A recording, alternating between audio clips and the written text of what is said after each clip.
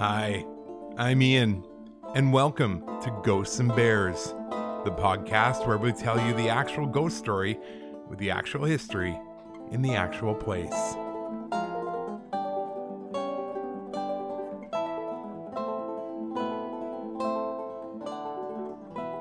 This episode, we are off to Port Alice, British Columbia, where we'll learn about the ghosts of the old mill, who they are, why they're there, and perhaps we'll even discover some ghosts that are yet to be revealed. All coming up on Ghosts and Bears.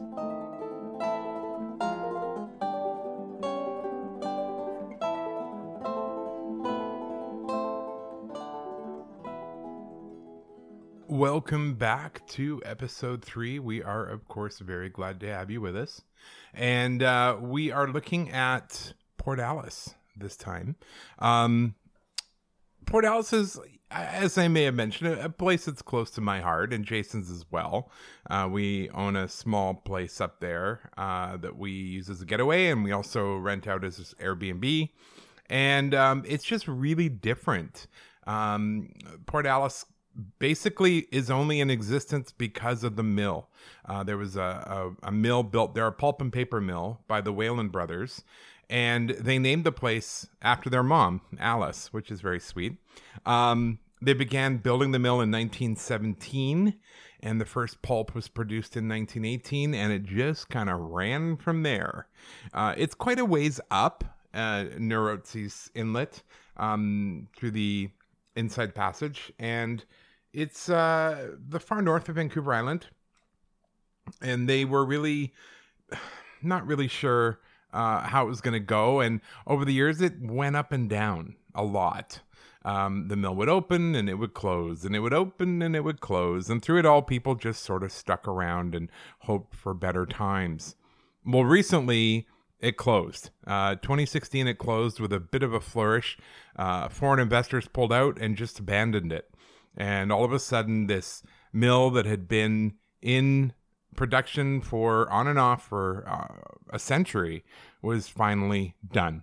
The mill needed a lot of help if it was ever going to be anything again, and it just wasn't worth it. Some of the people who used to work in the mill said they never tore anything down.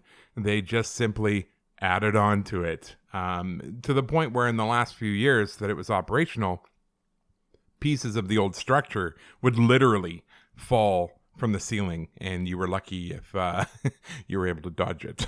So, not so good. Before we jump too far down the Port Alice path, though, I wanted to harken back, way back to episode 2, and I had talked about the babies possibly buried in the garden at Helmkin House. And keen listener Lauren helped me out with that. She did a little bit of research, and here's what she found. It's quoted, soon after the Helmkins moved into their new log house in 1853, Cecilia gave birth to a baby boy, Douglas Claude, named after her father, before the doors had been hung, as Dr. Helmkin later recalled. And later he wrote, "When he was about a month or 2 old, we found him dead in the bed one morning. The anguish felt at this time is indescribable. The poor little fellow was buried in the garden where the holly now grows, close by out the bedroom window. An oval of white daisies was planted around with a daisy cross in the center." In 1858, the Helmkins' third child, Margaret Jane, known as Daisy, died at 18 months, and she too was buried there. In 1865, when Cecilia Helmkin died, she was buried in the old Quadra Street burying grounds, now known as Pioneer Square, beside the current-day cathedral, and the babies were moved to her tomb. So there we go. We have the answer. There are no dead babies lying under the ground of Helmkin House to be tromped on by wayward tourists and apparently ill-informed ghost walk guides. But they were moved with Cecilia and buried with her. So at least we know. So thank you so much for taking the time to do that, Lauren. We very much appreciate that. And of course, any other information people have that you hear or whatever, we of course want to hear it. Again, you've had an experience. We want to know, so let us know. And now back up north to Port Alice. The town of Port Alice was pretty happy from everything I've heard. There was a large community there that was built around the mill. It was built right beside it. It kind of sprang up. The idea was that people could live and work there, and it was this beautiful place. However, keep in mind, up until the 1960s, there was no road in and out. If you wanted to get to Port Alice, it was either by boat or by float plane. There were no other options. Time went on. The town was also partly involved in World War II. In fact, a plane went down carrying a lot of for military personnel. It actually ended up crashing into the schoolyard in Port Alice, and they believe that it's possible that what happened was the plane took off from Port Alice, got caught up in the off-gassing from the mill, which threw off its flight, the aerodynamics and all those good things, and it ended up coming down and crashing. The pilot actually aimed for the field rather than hit any of the houses. 3 of them were killed instantly on impact, but the pilot, not realizing this, he managed to get out, but he went back so many times to try and pull other people out that he ended up dying that night as well. So it was pretty awful, pretty traumatic thing for this tiny village to deal with. And then as I say, the future took hold. A road went through, and it was around this time that the first signs of, maybe breathing in pulp mill effluents isn't awesome for humans. If you go into the graveyard, which we did do, and there's some pictures there for our Buy Me a Coffee listeners, there's pictures of the graveyard, and you can really see that the graves start around 1917, 1918, and then they kind of peter out in the mid to late 60s. And that was because the mill decided they were going to move everybody from the mill, beside the mill, because they were concerned about their health. This is what they told them. But what the real truth was, most likely, they wanted to expand the mill, and they had no way of doing it. They couldn't go into the water, so they had to start coming up onto the land, and there was just nowhere. The town had literally wrapped itself around the mill. And so the Great Exodus began. There was a Chinatown as part of this village. Of course, there was a lot of rather not awesomely treated immigrants who were also, of course, part of the mill culture and the mill workforce. There was a Chinatown out off to the side of town, and then they had the rest of the town as well, the homes, the school, the shops, all these sorts of things. And so the company was saying, hey, we're going to move you all. And that's exactly what they did. Over the course of the next 4 or 5 years, they built from scratch an entirely new town about 6 kilometers away, around the corner, out of sight of the mill, on a place called Rumble Beach. And that is where the current village of Port Alice sits today. Everything in town, with the exception of people building homes, is from the 1960s. The townhomes, the apartment buildings, the mall, the arena, the golf club, everything is all built in the 60s because the mill built them all. And then they slowly started moving the people out. Once everyone was gone, they flattened everything. The only thing they left, I said the golf club, I didn't mean that. I meant the library community center kind of thing. They just built all new for everybody up there. The golf club was the only thing left. The golf club and the graveyard were the only things they left behind. And the golf club, bless their hearts, I love it. It's I don't play golf, but I would imagine playing on the side of a mountain would be quite entertaining. I think it would bring a whole new challenge to your golf game. But hey, what do I know? Like I said, I don't play golf. So there we have this town that has now completely reinvented itself, still 100% dependent on that pulp mill. There is nothing else. Trees are it. And this is the way it went. Through the 60s, 70s, 80s, into the 90s, up and down, up and down. If the mill was doing great, everyone was doing great. If the mill wasn't doing well, then everybody suffered. Eventually, as I said, foreign investors came in, bought the mill, opened it up, and then just sort of left. And they left the town in a bad state. They left owing over $1 million. I think it was $1.5 million in back taxes that, of course, the town was relying on. This really was the only industry in town. And all of a sudden, the town is in a really awful position. A lot of people just left. Homes got sold for next to nothing. And it was not looking good for Port Alice as a place to be.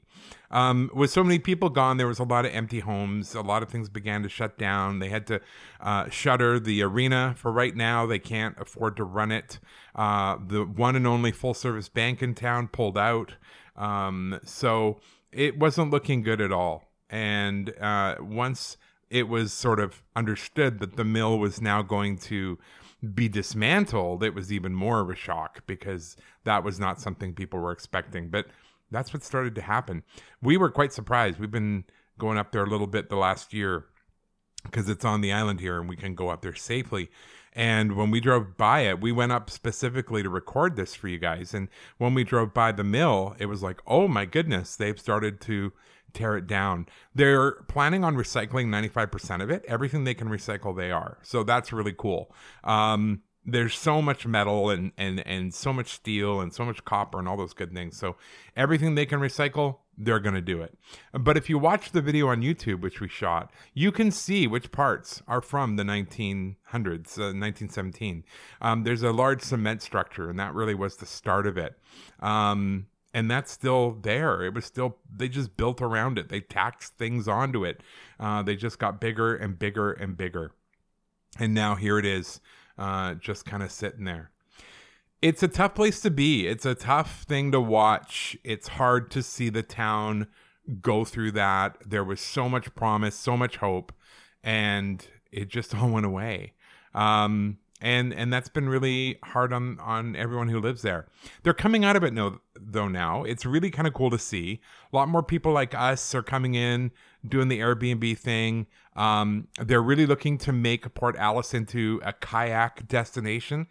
It's always super busy in the summer anyway, simply because of all the saltwater fishing that goes out of there. A lot of sports fishermen. I can tell you from personal experience, our Airbnb is booked.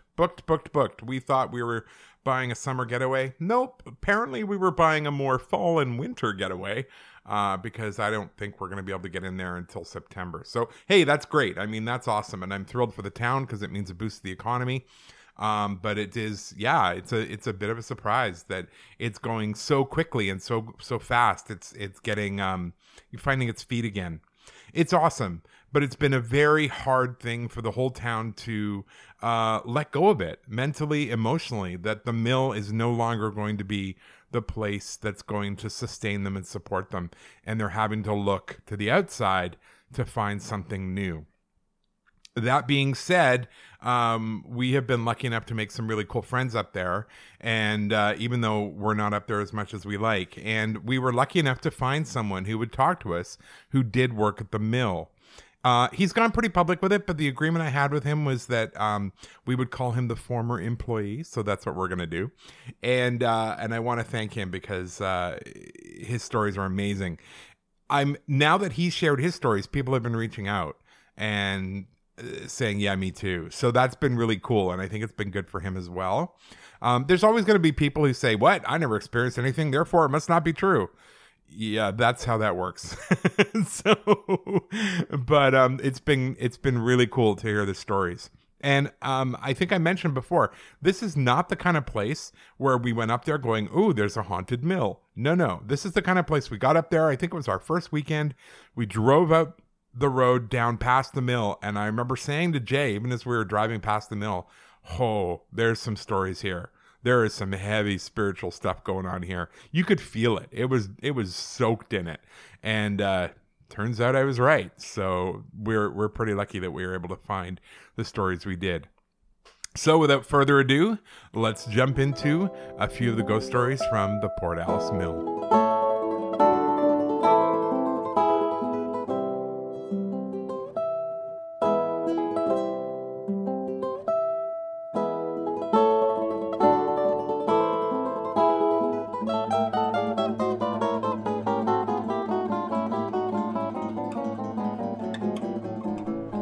So here we are, our last night in Port Alice. We are right by the pulp mill that we've been learning about all this time.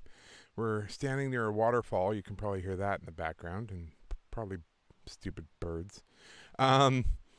It's been really interesting. It's interesting on a lot of levels, because when we got here, we discovered that after sitting with uncertainty for quite a while, they're actually pulling the mill down. They've hired a company. They're coming in. They're taking it apart piece by piece. So this mill, which has been here since 1910, is finally coming to an end.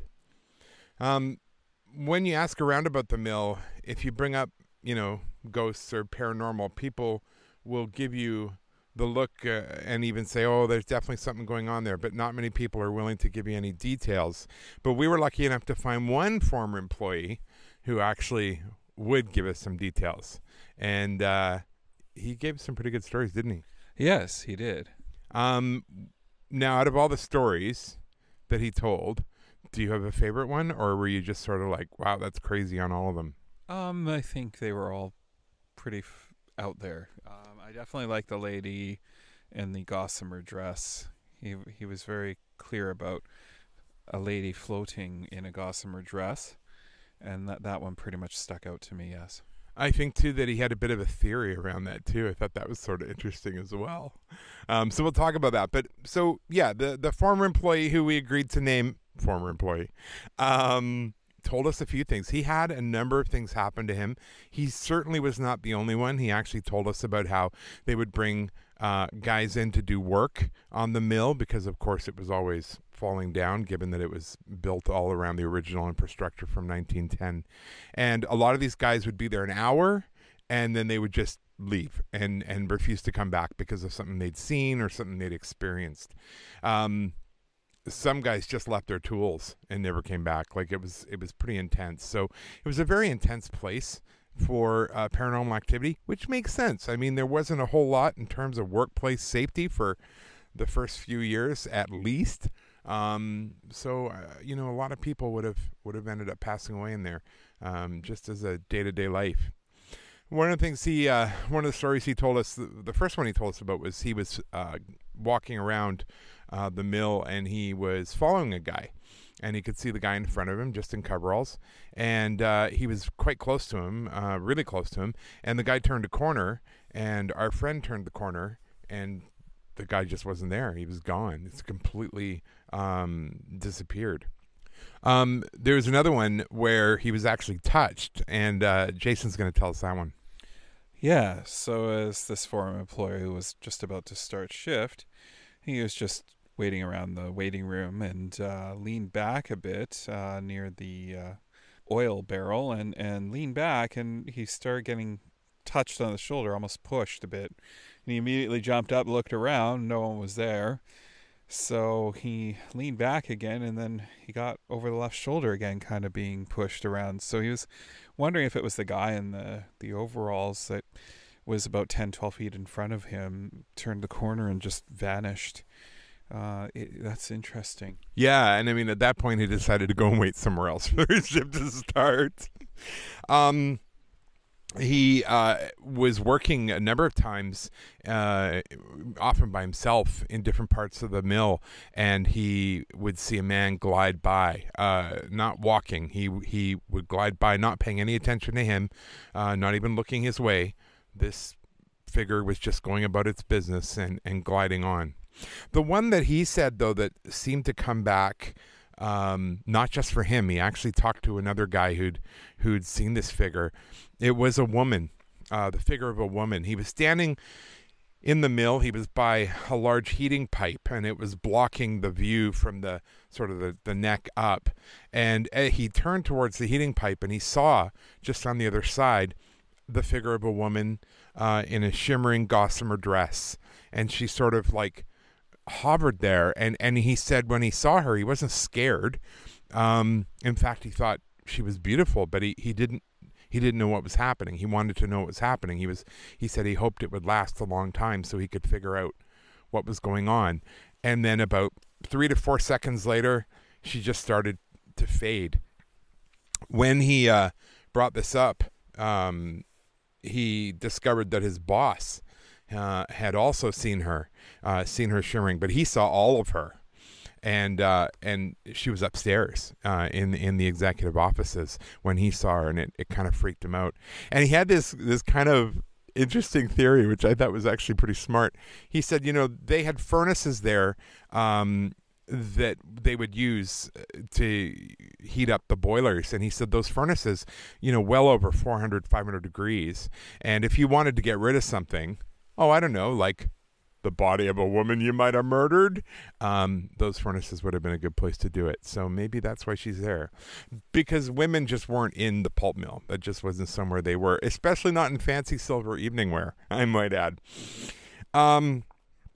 The town was right there. It used to be, as we talked about in the history section, it was right beside the pulp mill. It was just integrated. It was wrapped around. We have a great picture we're using for the episode picture, and you can see that how close it was to where everybody lived. If you want to see more pictures, because we shot a video which we're putting up on YouTube, but if you want to see some more pictures, Jay used the drone, and we both took some pictures from around the town, from around the mill. You can go to our Buy Me a Coffee page, and if you are a $5 member and up, then you get to see all those windows into the episode for the back pictures. So, yeah, the other thing that was there, you might remember from my experience in episode 1 in Helmkin Alley, that energy saying my name in my ear. Most of the time he would cough in people's ear.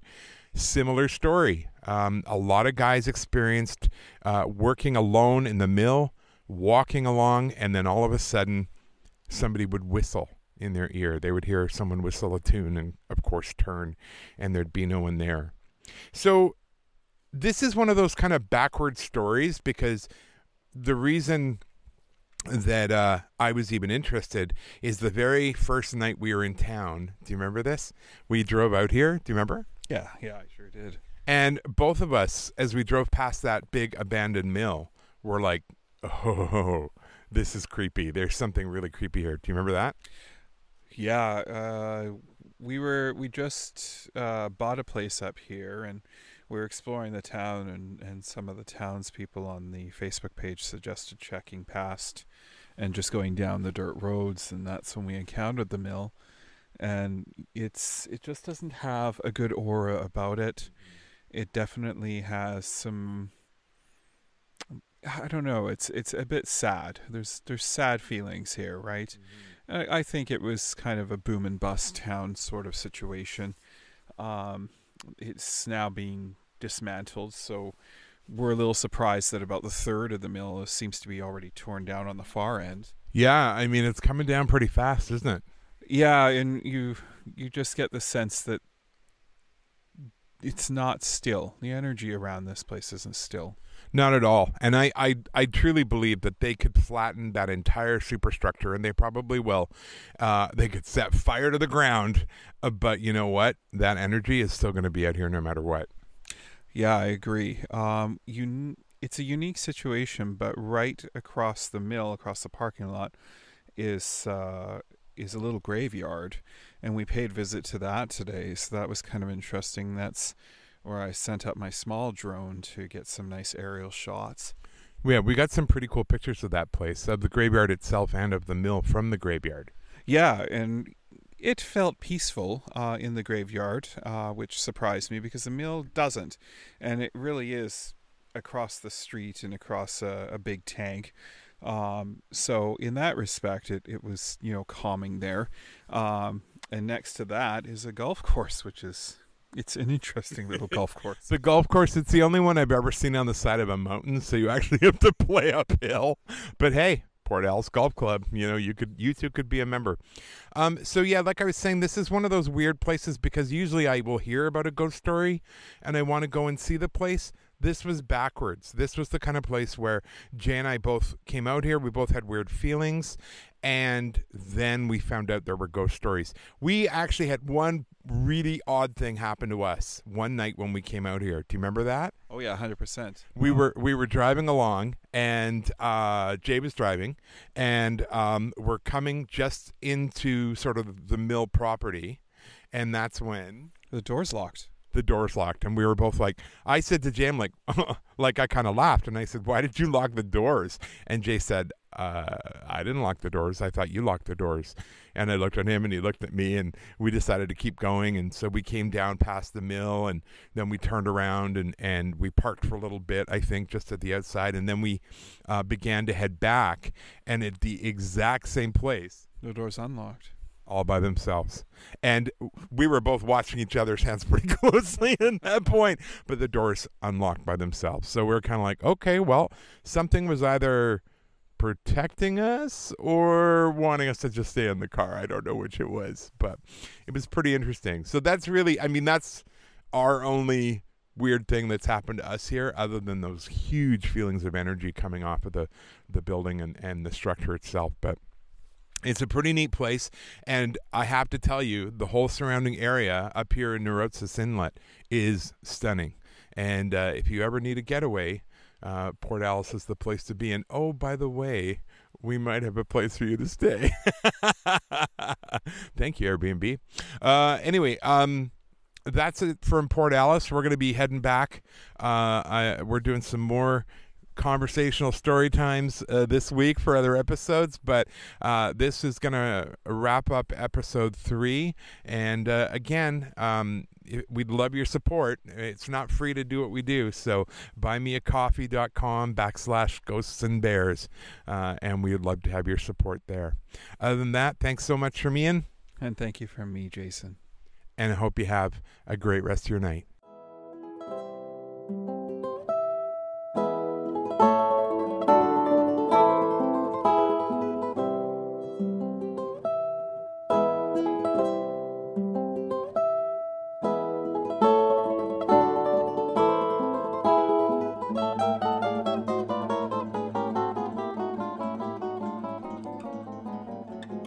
And that was Port Alice. And thank you for going along with us and seeing what it was like and experiencing the I don't know, otherworldliness of it. It's a pretty special place. As far as nature goes, it's stunning. I mean, it's got a few incredible natural features you can't find anywhere else. Being up there on an inlet, or a fjord as they're called in other parts of the world, is also pretty special. The humpback whales come through there. The killer whales come through there. Of course, countless otters and seals and all those things. And seeing the bald eagles just, hanging out, flying around, eating fish, doing their thing, is pretty great. We do see lots of bears there too. Not the other kind, the real kind. And that's really neat. I love seeing that. And my goal is to see a moose, which I know isn't going to happen on Vancouver Island. But hopefully when we can start traveling a little more, I'll get to see a moose in the wild. I know. Stay tuned for Ian's cougar talk. I'm just kidding. Cougar I do not want to see, because if you see a cougar, it's probably too late for you. You don't see them coming. So if you see a cougar, you're kind of done. I did do some research on that, though, and it turns out what you can get are these things called cougar hats.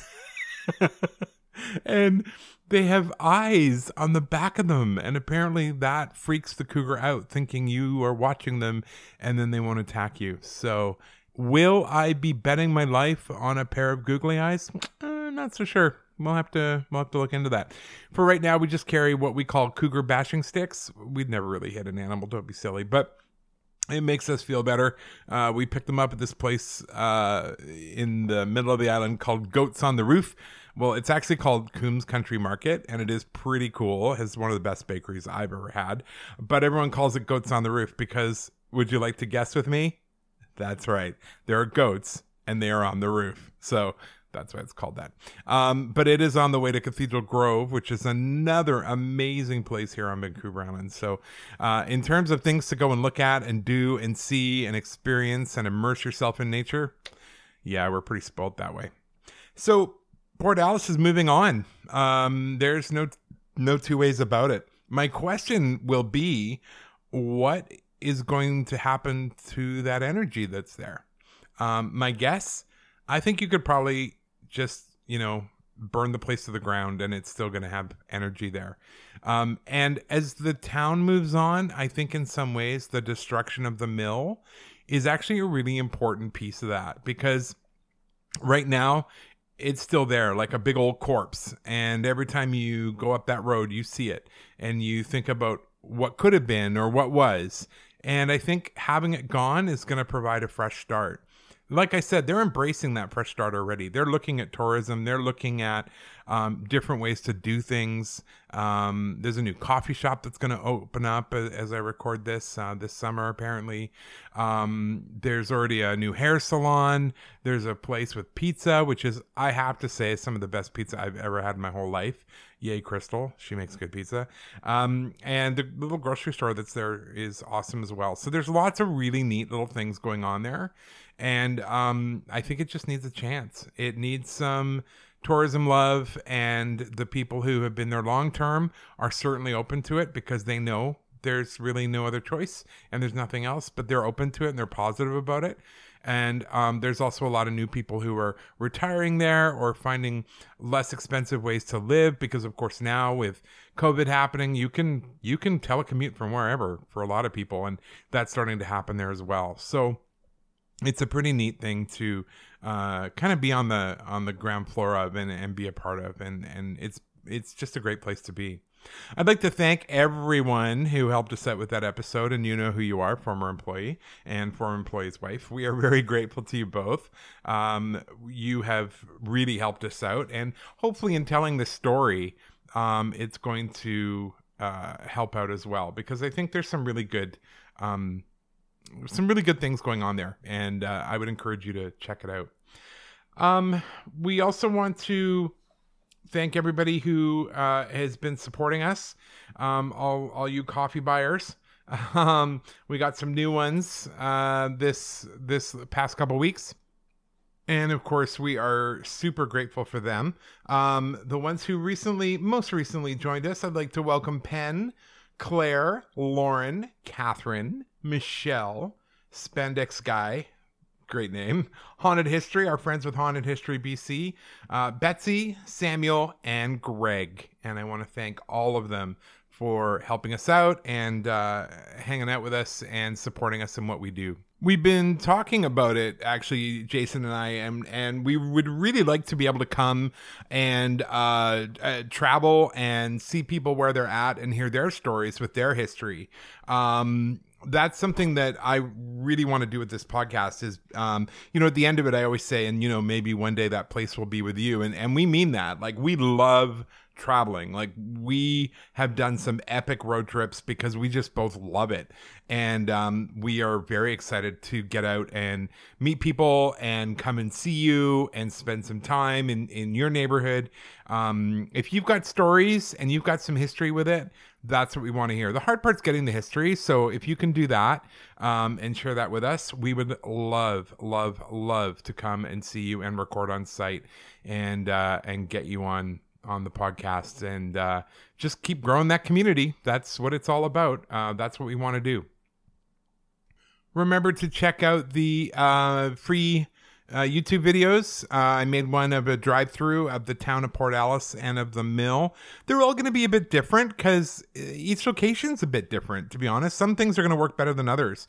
I will get better at doing the videos. I recently just bought some video editing software. I finally broke down and bought some because they just weren't very good, and I recognize that. So they're going to get better. But in the meantime, enjoy them and subscribe to the channel so you know when new ones come up. This one I put up about 4 or 5 days before the release of this episode, mostly so you can see what we're talking about. I think that's really important with these kind of stories is if I'm going to go there and tell you the story and Jason's going to go there, then we want to be able to share with you where we are in that location. And so this is a really great way to do that. So, keep that in mind. And again, for our Buy Me a Coffee listeners, bless your hearts. You do get the more extensive window on the episode with pictures and things like that. This particular time, Jason has some amazing drone pictures that are going to be part of your Buy Me a Coffee package. So thank you for that, and do enjoy those.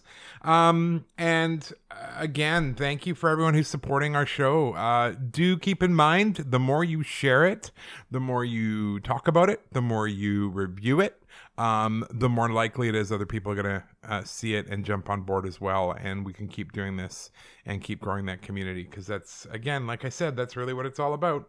So it's been really, really, really fun doing this so far. I want you to know that. I've just been having a blast, and Jason has too, and we're always talking excitedly about our next episode. And I have to confess, we have enough material now. We're all the way up to episode 7. I know episode 3 is just coming out, but we have enough recorded material for up to episode 7. And I have other people going, so when are you coming to talk to me? Because I previously talked to them about wanting to come in and talk about their story. And I promise you, we will get to you. We are going to make it happen. I honestly thought it would just be like me digging stories out of my book. But once this thing took off, holy cats, this thing has just been growing its own legs and running down the road. And I'm doing everything I can to try and catch it. Like, run, Forrest. So, yeah. That's kind of how I feel right now. But yeah, it's exciting. It's fun. So please do check that out. Our next episode that's going to be coming up is going to be talking with her name's Dawn. Dawn has her own group here that had a little different take on the whole paranormal thing. They go and help people out if there's something going on in their home or whatever, and that's all free, of course. They don't charge money for that to help people, nor do they charge money to help spirits, because she is a rescue medium. So if something's in distress, then Dawn will wade in there and help whatever it is, try and find where it needs to go. But what she does do is she puts on these really cool events. So she'll rent an entire hotel and then sell tickets to the event, and you can go and spend the weekend there with her and her team and do all these kind of fun things. So it's pretty neat. And she's going to be our guest on episode 4. We're going to be talking about Agnes Bings, who was very tragically murdered quite some time ago, 1800s. But her murderer was never found. And I have the story that we tell on our ghost walk. I went down there, got into a fight with a crow and a seagull who were fighting with each other. But also Dawn has her own take on this story, which is really interesting. She kind of, shuts down some of my theories, but that's okay. And I think you'll be really intrigued to hear her story. Plus, she's from England, and does it get much better than an accent? Oh, I don't think so. Let's see what I did there. So thank you for joining us again. Thank you for coming along. And again, thank you. It's just been great, and I'm really enjoying this. And you have any feedback, send it to me, send it to us. You can either send us an email at ghostsnbears@gmail.com. That's GHOSTSNBEARS@gmail.com. You can find us on our website, ghostsandbears.com. And of course, Facebook and Instagram, we're there as well. So feel free to reach out. Feel free to let us know what you think, and give us feedback. And in the meantime, please do the reviews, do the ratings, do all those good things, because that literally is the only way we're going to be able to spread the word of the podcast. On June 28th, the last place I can possibly put this podcast becomes available to me, and that is on the iHeartRadio network. And they won't take you until you're 2 months old. So that's what we're waiting for, is that magical date of June 28th. And then that'll be it. It'll be everywhere it can be. And I will have planted it in all the soil I can and given it all the water I can. And, well, the rest is up to you, my friends. So if you want this baby to go, we're going to have to make it go together. So thanks for being part of this community. Again, thanks for joining us. Have a fantastic week, day, whatever it happens to be you are in the middle of. And next time you're wandering around, remember, we've got the actual ghost stories with the actual history in the actual place. And one day, hopefully, that place will be with you. Take care. Bye.